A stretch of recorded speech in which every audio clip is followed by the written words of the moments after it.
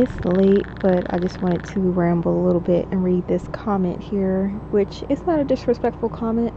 It's not, but like YouTube be like real annoying and stuff, y'all. Like it be real annoying. It be real annoying.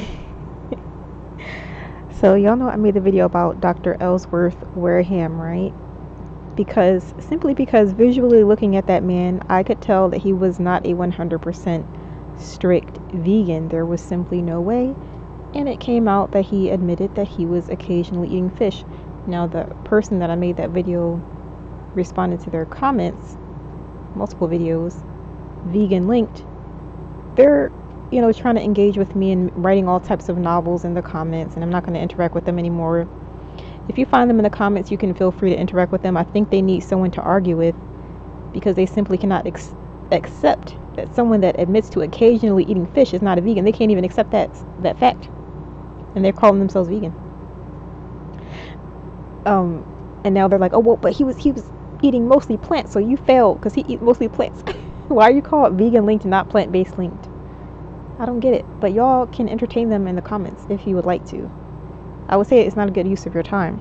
But the video about Ellsworth Wareham, one of them, I got this comment from Garden Bliss, and they wrote, Shar, this doesn't justify your diet though. An occasional piece of fish is still plant-based. And making YouTube videos be real annoying. So I'm curious as to why you believe that I'm trying to use Ellsworth Wareham to justify my diet when I said, vegans, he doesn't justify your diet because he was eating fish. That ain't got nothing to do with my diet. Of course Ellsworth Wareham doesn't justify my diet, but he also does not justify the vegan diet, which was the point of the video. Now you could say, sure, this doesn't justify your diet. When we put the word though there, you make it sound like I was trying to use him to justify my diet. No, I'm using him to disprove the fact that he survived so long being a vegan when he was not a vegan. He was not a vegan. He was not a vegan. He wasn't no vegan. Okay? No matter what he said, if he admitted to eating fish, he wasn't a vegan.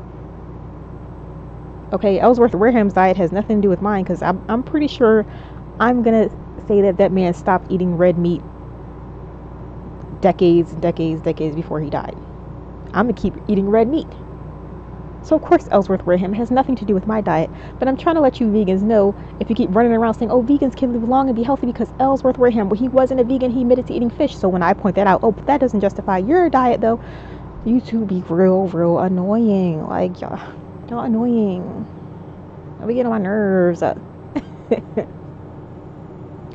anyway, they're talking about the risks of eating fish and everything and stuff like that. And Lou Corona, who even sees Lou Corona on? What does Lou Corona eat in a day? Do you even know? No one knows. No one knows. No one knows. And Dr. Garth Davis quit fish when his mercury got too high. Okay, yeah, none of this has anything to do with me because, I ate fish and I ate squid and I ate clams and I ate sardines and I ate salmon and I ate tuna and I ate all that stuff this past couple months, and I'm gonna keep eating it. So anyway, I hope y'all understand. Y'all, sometimes some of y'all be getting on my nerves. I feel like the point is pretty clear when people are out here trying to eat an extreme plant-only diet, and some of us actually follow that to a T. No little bits of fish. Actually, you should watch Juliet Autumn's video about those people around the world that eat so much fish, but they're not getting mercury toxicity, and it's for a specific reason, and it is because of the plant foods that they consume along with it. She got a real good video on that.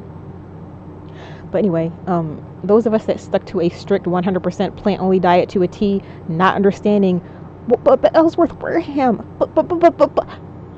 and they ate fish, so they weren't even a vegan. Okay, I don't know how much fish Dr. Garth Davis was eating.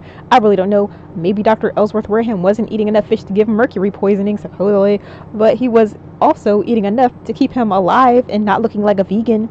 His wife was cooking with dairy, like the article said. An article said his wife was cooking with dairy, but he didn't drink milk by the glass, so he said. He didn't actually pour milk in a glass and just chug it and drink it on down.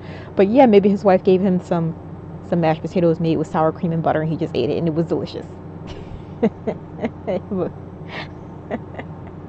But he didn't drink milk straight out of a glass or anything. I don't know. It's just real annoying, y'all.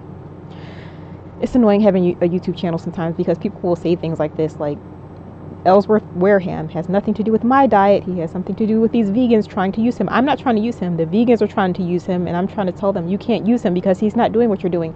I know good and well he wasn't doing what I'm doing, but he definitely wasn't doing what you vegans are doing. Okay? Plant-based linked or whatever. Anyway, that's it.